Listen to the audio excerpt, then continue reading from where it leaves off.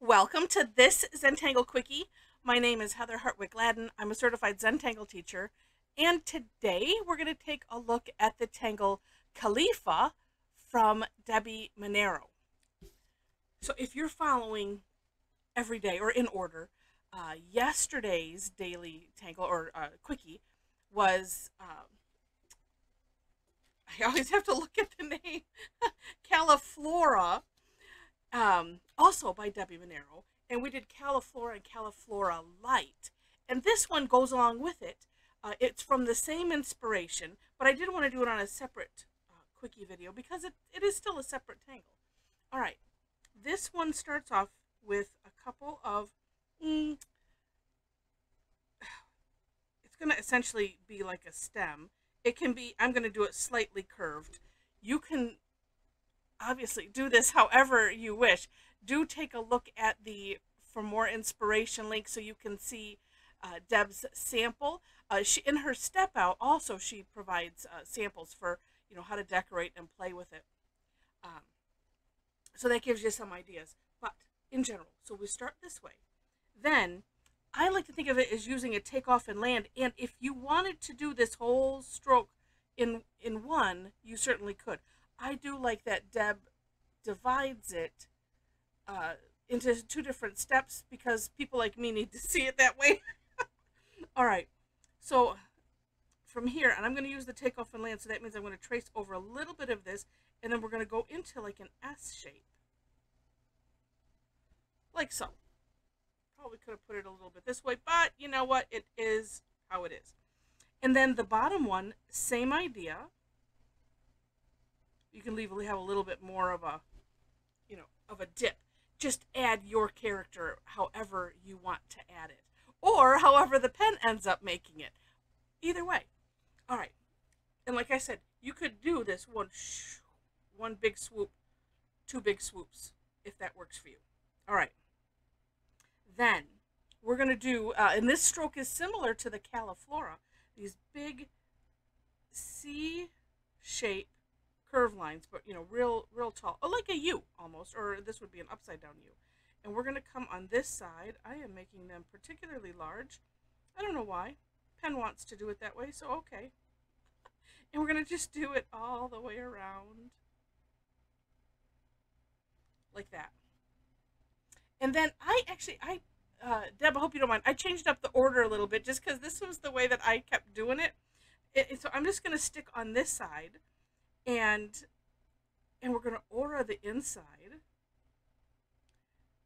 Some of these, it doesn't really matter what order you do some of the things in. I just always want to make sure that as long as it's not hinging on something else to do, it doesn't matter. Okay. Then we'll work on the underside here. And this one is still C-shaped curve lines, but these ones are connected and closer to the line, similar to, like, say, crescent moon. But, well, I should take that back. Crescent moon, we do separate them, but that size of a C shape. Okay.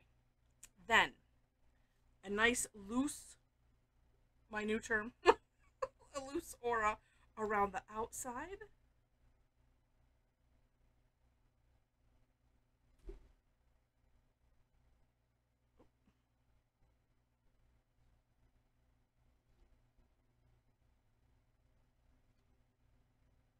And just because.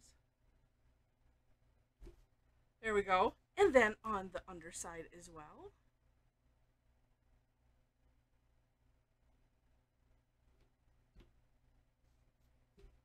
And then we get to decorate and play. All right, you know what? I'm going to try a different decorate and play on this one, because on my sample and the other ones I've done, I didn't, let's see, what did I do? Hold on. Yeah, I was doing, just those straight lines in here, but I think this time I'm going to put orbs. And Deb has orbs in one of hers, and I kind of like that, and I thought, well, let's try it.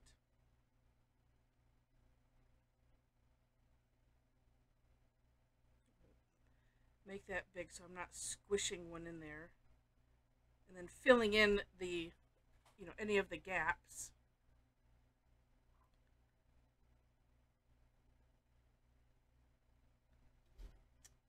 And adding the orbs like this, along with filling in the gaps, it adds a little bit more contrast.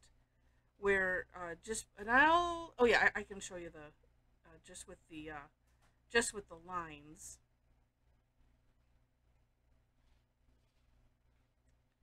And here.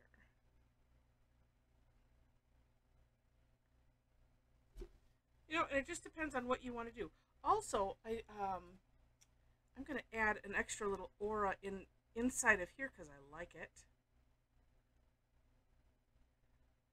Oh, maybe this side I'll do the little lines because I do like just like this. It just adds something.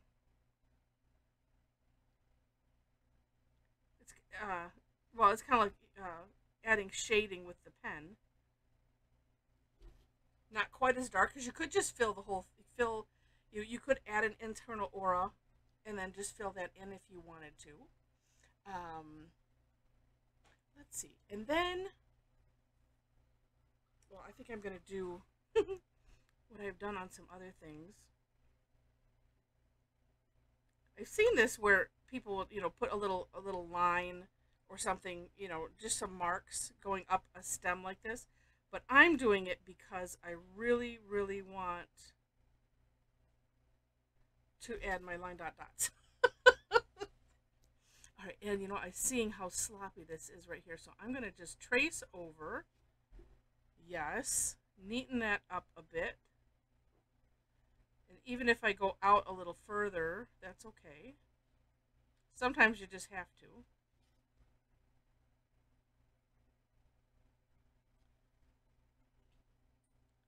But that kind of cleans up what I don't when I'm filling in the little gaps, a lot of times that's where it gets messy because the pen will go out just a little bit. Yeah, but there we go. Okay. And so let's do some shading. First, oh, you know what? Let's do on these. I was thinking here, but then this time the pencil wanted its say in things, so it wanted to do those upper ones. So okay, we'll let it.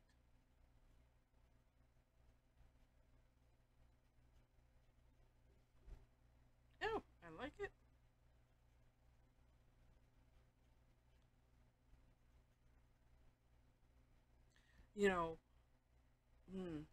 Thinking could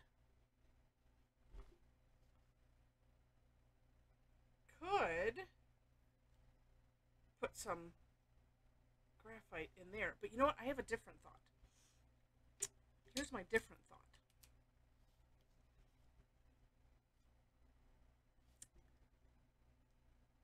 Do I dare? Yes, I dare. Because I've been thinking about this, going with the whole straight line idea. I've been thinking, oh, that might look neat to just, oh yes, put some little lines in.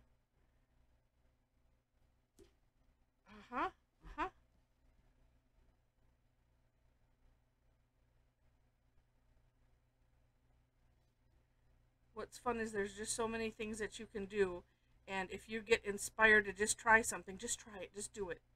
As my mom says, it's only a piece of paper. Now, while I understand and usually disagree, at the same time, the point is just try it. It is just a piece of paper, and you can try again. Not trying is a bad thing.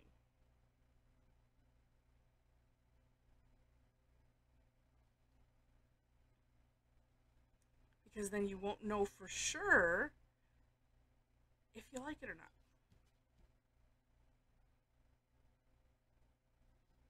And then sometimes sometimes it goes down a rabbit hole because that leads to something else I'm going to change. And I hope you don't mind. Thanks for sticking with me.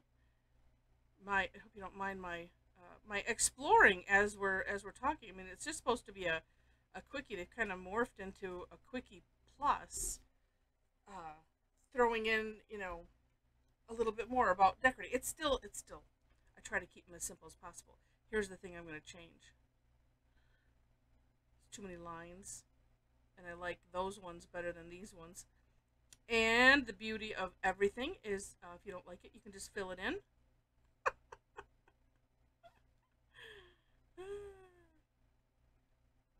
And again, you don't know unless you do. Okay. Oh, I have to say I like that a lot. Okay. Then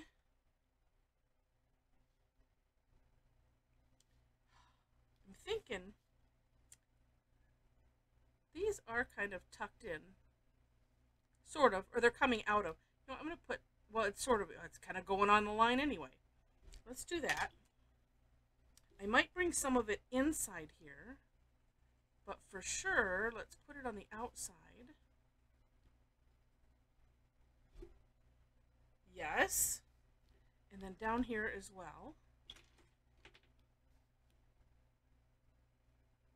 I'm going to try to avoid the dark bumps that I just colored in, as to, use the other tortillon, as to not grab, you know, the ink and the paper, because sometimes on these Zentangle official tiles, they can tend to do that if it's still wet. Yeah, I like that. I like that a lot. Now, this, because, you know, and what's neat is if you really want this to just pop, you could just have it pop like that. And have it stand out. I think it needs a little bit, just a smidge of rounding in there. Yeah.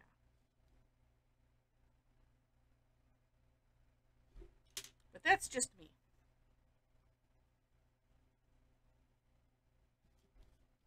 Let's come a little bit more in here.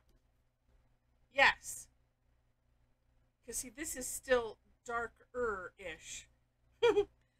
So it doesn't just look like it's all gray. That's where my point's going. Fun. All right, so let me re-show you, because just in case you didn't see the video from yesterday with Caleafa. Here is Caleafa. I wanted to do this kind of as a border, and you know, one of those, couldn't quite figure out how I wanted to do it, and I don't know, just the way I do things. I didn't want to veer from what the pattern was, because I probably could have done something different with these, with this part. And if you look at the step out from Debbi, you will see, yes, you can, you know, you can do it however you want. But anyway, so this was fun. I had it coming out of the Caleafa, and then on this one, I just did a single and had it coming out, you know, out of one side. This was this was a prep tile. It's a squashed iris petal, and it had a little bit of kind of greenish, you know, from the base of the petal, and I ended up using colored pencil anyway just to accentuate it. But that's where I wanted to put it, and it turned out rather neat, if I do say so myself.